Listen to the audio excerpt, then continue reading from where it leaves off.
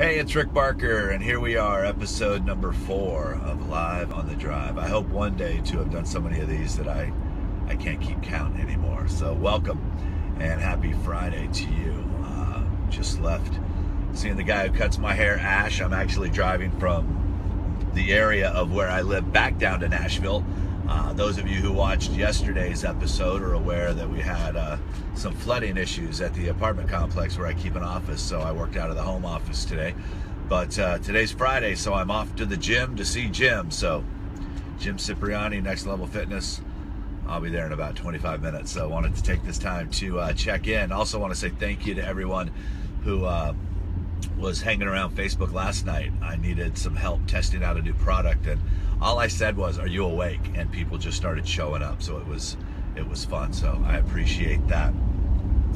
I was doing a personal coaching call last night with one of my clients, and we got to talking about the fact of, he is still under the firm belief. He manages this amazing rock band out of Arizona. I mean, stage, show, sound, awesome. So they started working with me about 6 months ago to increase their online presence and increase their awareness. And, over the holidays, there started being, starting to slack off a little bit and things like that. So what I said to him was, he said, "Look, I'm still under the belief that there's somebody out there that will see this band live and want to make an investment in them." And I said, "You're absolutely right. But what happens is this, is if, let's say if it's an A&R person from a record company, and if someone sees you and they fall in love with you, then they have to be able to then take you to their boss or present you to the president of the label. And then the next questions that are going to be asked after that usually is, what's their activity like on social media? How many shows a year are they playing? Are they selling hard tickets?" There's a lot of other questions that go along with it. So my question to him was, wouldn't you want to put your business in a position for when that person does get excited? And that's what I want to talk to you guys about today. Is it's like, sometimes you don't want to get seen too soon. You don't want to get seen too quick, because you're not going to be prepared to take advantage of that great opportunity. And right now, because it is so crowded out there, there's no shortage of bands. There's no shortage of pretty people who can sing. Those of you that know me have heard me say that before. What there's a shortage of are bands that are running successful businesses, independent artists that are running successful businesses. So why don't you do that? Why don't you be that person? Why don't you let that be what makes you stand out? They're going to fall in love with you for the music.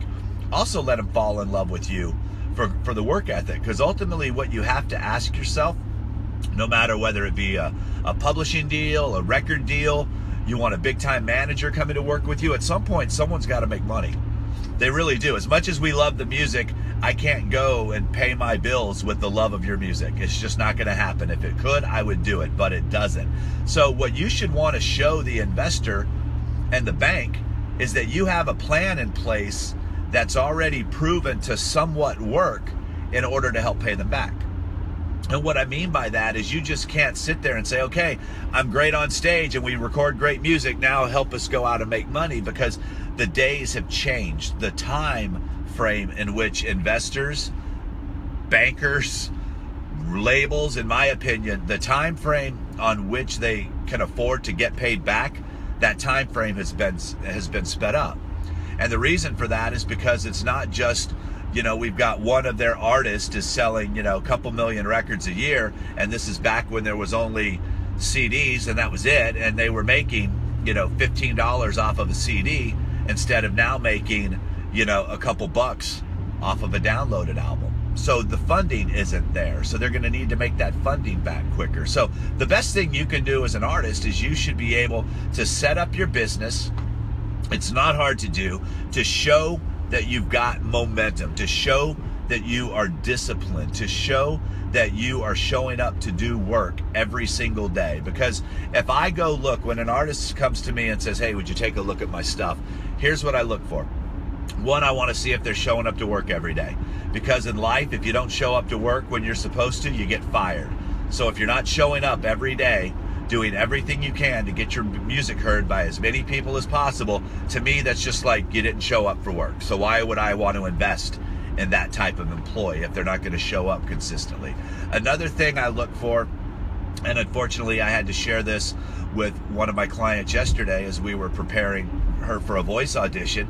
She asked me a question and she said, listen, do you think being overweight plays a part in labels not wanting to sign artists? I said, I personally do. I also think being a drunk can sometimes keep artists from getting signed by labels. I think being a jerk off and being a mean person can keep being from getting signed. You know, because what that shows is that shows your personality. How it was said to me one time, and this is coming from someone who's battled with weight all his life. This is coming from someone who's in recovery. And what they said is that if we're going to make $1 million investment into someone, we want to know that they have discipline. We want to know that they have discipline to do the right things. We want to know that they have discipline to take care of themselves, because being overweight, in their opinion, is a choice, and it's a choice of not being disciplined.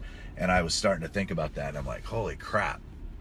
He's absolutely right. He goes, if someone, every time we come to see him, is wasted, at some point they're going to miss a show. They're going to miss an appointment at radio. They're going to miss something that's going to end up costing them and costing us, the record company. And I'm like, wow. So no matter how much we love your music or no matter how much we love your sounds, you are ultimately asking someone to invest their money and resources into you, and they want to know that they have a disciplined person that's going to do everything they can every day to help them make their money back.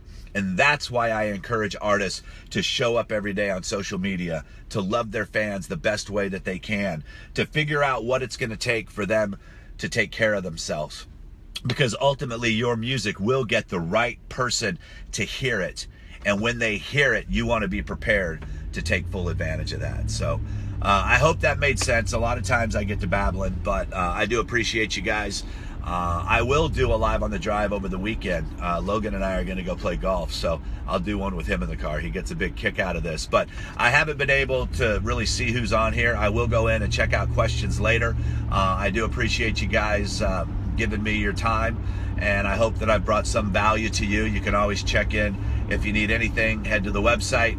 Leave me a message here on Facebook. I do check them. I'm definitely going to go in and take a look at the comments. And if you're new to me and want to know who the hell is this guy in the car talking a bunch of smack, you can go to rickbarker.com. And while you're there, grab a free copy of my book. All right, so off to the gym to see Jim, and I'll chat with you guys a little later on. Be good. Have a great weekend if I don't see you or hear you. Ciao.